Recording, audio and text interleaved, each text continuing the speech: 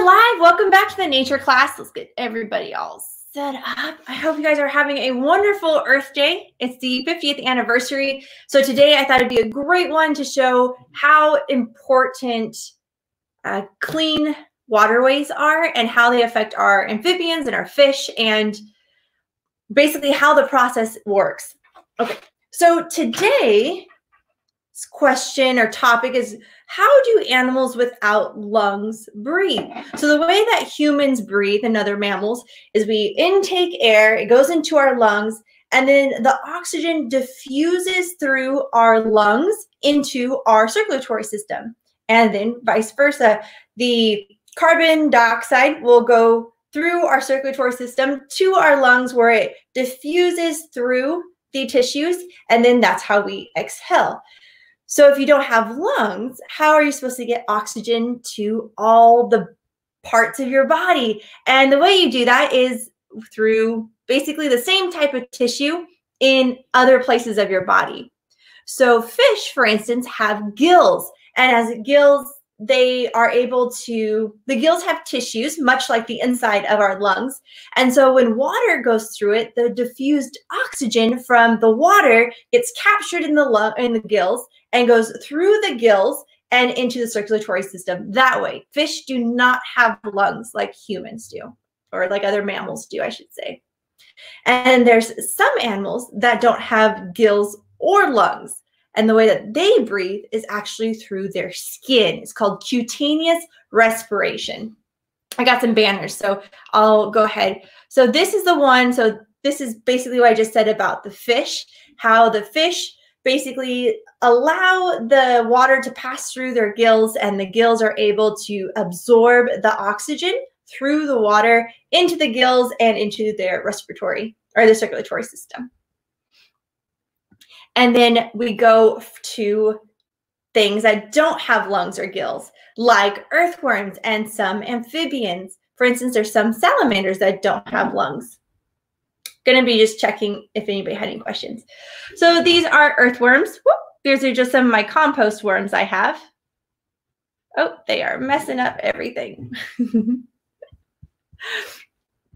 And they, sorry guys, I just need to figure out how to. My earthworm just messed up my entire show.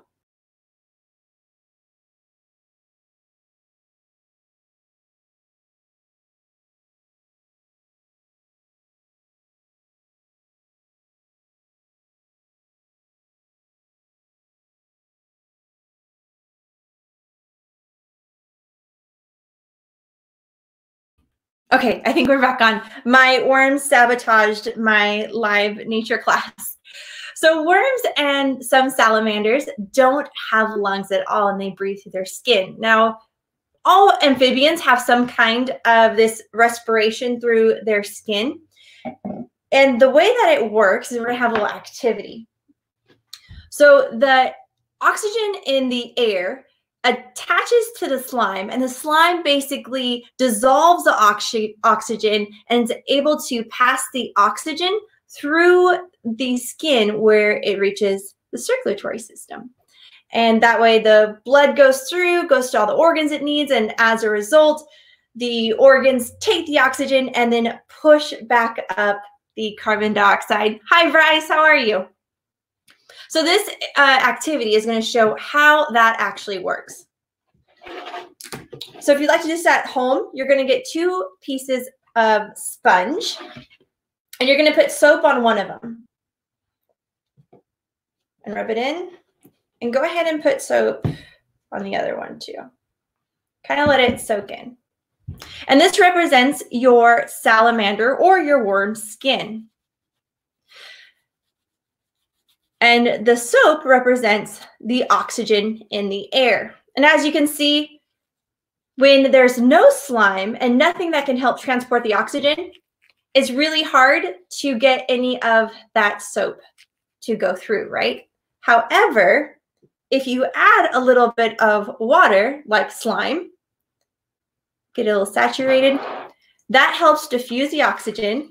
And as a result, you get bubbles. And those bubbles represent the oxygen that is going through the skin itself. Now, this would probably work better if it had some coloration so you can see how well those bubbles, as you can see, there's some bubbles that are being made, are going through the skin and being dissolved and worked into the system. Now, the same thing applies for pollutants in the water. I'm just going to go to my banners. Now, if the slime does dry out, then as you can see with this one, it has no slime. There's no bubbles to be made. It has to have that slime and it has to have that water to help transport that oxygen. If there's no slime, there's no oxygen, and the animal does suffocate.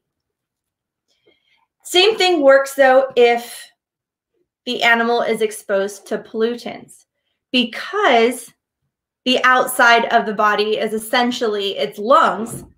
It's very sensitive to any kind of contaminants in the water.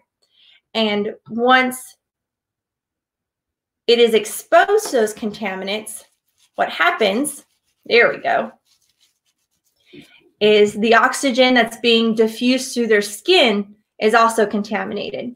And this is why amphibians are considered indicator species, which are species that kind of tell environmental scientists the health of the ecosystem that's around them.